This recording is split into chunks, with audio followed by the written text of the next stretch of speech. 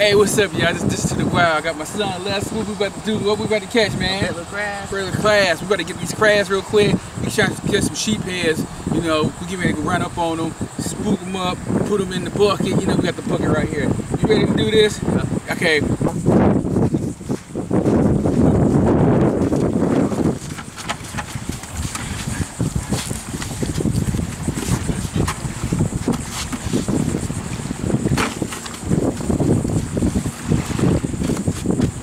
Okay, we got some right here.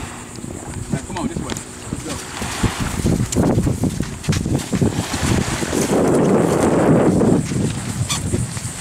These little crabs right here running around.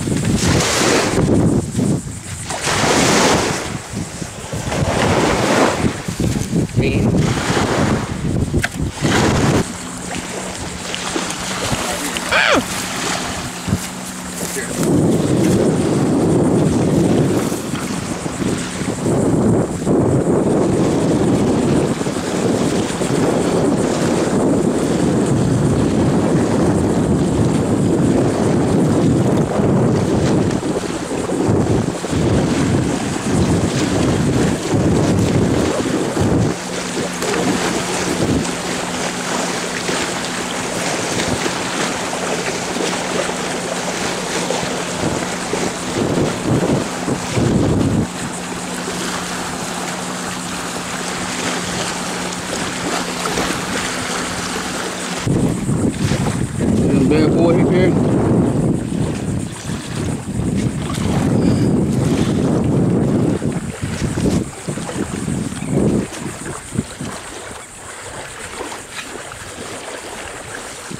No, right there, see it?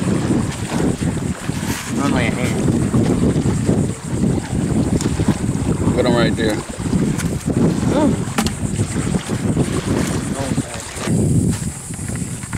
With your hand.